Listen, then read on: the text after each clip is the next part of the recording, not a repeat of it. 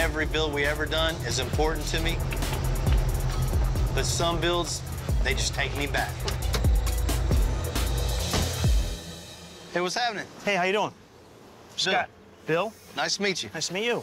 This thing's cool. It's definitely unique. 1965 Ford Falcon. My dad used to have one similar to that, man. I learned how to drive down this road, and I was sitting up in his lap, and I remember steering this thing and not going anywhere. Yeah, right. That's about what it is now.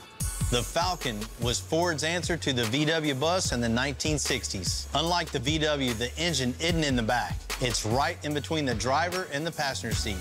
I brought it here to let you work your magic. Ooh. I got 2 little ones and try to take like 3 weeks vacation on the road a year driving around, get out and see the country. That's really cool. So you need something comfortable, reliable, and safe. And cool. And cool. Getting my daughter and son excited about custom cars and maybe have them riding around in something custom someday. It's a cool thought. Let's check this thing out. All right. Man, this thing's really nice in here, but just not for put your family in and go across the country on.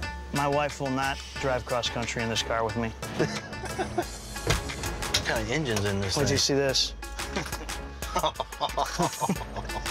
It's original. Top speed, 55. That's definitely not gonna cut it. We might as well give it some power for Dad on the weekends. That'd be nice. Yeah. That'd be nice. An engine change out is an absolute necessity. It has to be something that, you know, I can actually keep up with traffic these days. The factory engine on a 1965 Ford Falcon only had 85 horsepower. On the plus side, it was fairly compact. So we picked a small engine, but it has a lot more horsepower. That thing's cool. A little 4-cylinder, huh? 4-cylinder, 2.3-liter twin scroll turbo, 300+ horsepower. Man, that is bad. They're putting these things in the Mustangs, Ford F-150s. Guys at the track are killing it with them. It's the perfect combination for this little project. It is. All right, watch your ankles. This thing's light enough where we can just manhandle it up in there from the bottom. Scoot it this way a little bit. Which way? Forward? I think you might have to get the lube out, buddy. It's close or what? Yeah. How's it looking back there? That's all I got. I'm touching the floor back here. Okay, forward. There you go, right there. Good. Fits in there good. Got to make the doghouse a little wider. I don't know if we need to make it taller or anything. Let's get the rack on this thing and make sure all this is going to work. Yeah. And then the fun part, the steering.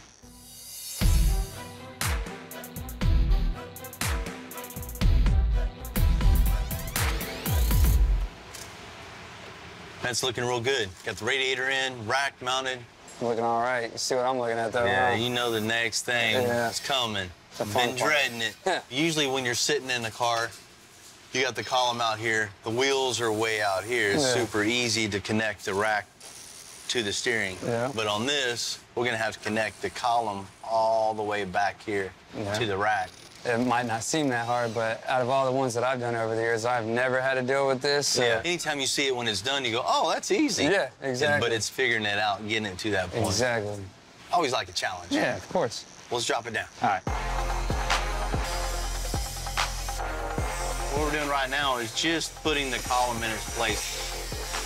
Everything needs to be mocked up. You know where everything's at before you can start anything. This is just where the factory alignment was. We put it back in the original spot. So next thing is to lift this thing up and start making the snake. Scott's a really busy guy running his construction company up in Chicago, so we're gonna ship this van straight up to him. Since this is a family van, I thought I'd ask my kids just to get their take on it, see if it's cool. You guys ready to go home? Yeah. Yeah. Been working hard today?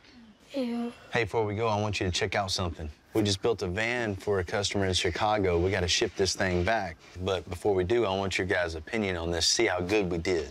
Okay, let's go check it out. You want to see it? Yeah, let's go see go it. do it. Come on. Come on. So I want your guys' honest opinion, okay? Okay. Not just because I'm your dad. I want you to really tell me what you think, okay? Okay. Yes, sir. We've seen a lot of like what our dad does around here. He just never really asks for our opinion. This must be like a pretty special one. John's bringing this thing out right now. It's gonna be here any second. You know, the moment of truth, I hope they like this.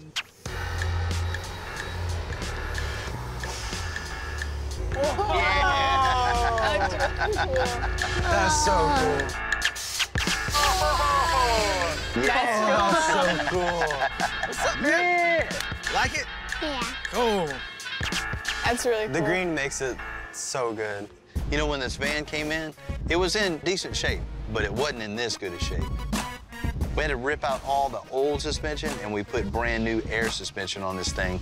With rack and pinion steering, it drives like a modern car should. The way it sits like really, really, really low to the ground, so cool. Right? Yeah. Yeah. It gives a new little attitude. You know, we spent a lot of time on the suspension and steering on this van, but, you know, the kids would never know that. That's all they want to see is just this thing go down the ground and get really low. And the old engine just wasn't cutting it either, so we got a brand new 4-cylinder turbocharged in this thing. That's cool. That's why you hear that nice little blow-off valve when it comes up. It goes, and it's got plenty power.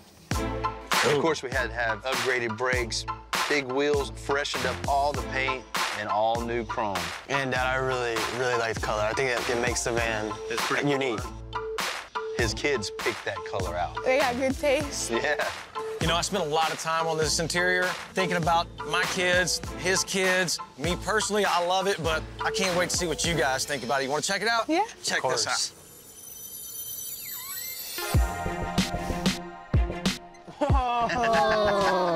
That is very I like the lights. The stars make that so nice. John's got a lot of time in this thing. I spent at least a week poking holes and running lights. By the end of it, I was done with it. It Right. looks worth it. It was well worth it. Yeah. I'm very happy with it. That being in this van made it 10 times cooler. That's stuff we don't see every day in a van. Well, you guys get in there and check it out. Yeah. Heck yeah. They're really comfortable. Right? It's very Yeah. I love how many windows there are. The lights look better up close, too. You know, you guys are so busy looking up there, you didn't even notice there's no TVs and no screens anywhere in here, right? The whole point of this is family time. Yeah. And just being focused on family and the trip and spending time together and not on your phones or, you know, watching a video. I think these guys' kids are definitely gonna enjoy it, have lots of fun adventures and trips in this van. I'm already jealous that they get to take a ride in that. This is my favorite car that you have built. Really? Yeah. I guess we did pretty good, John. That's why you gotta make us one too. John did most of the work.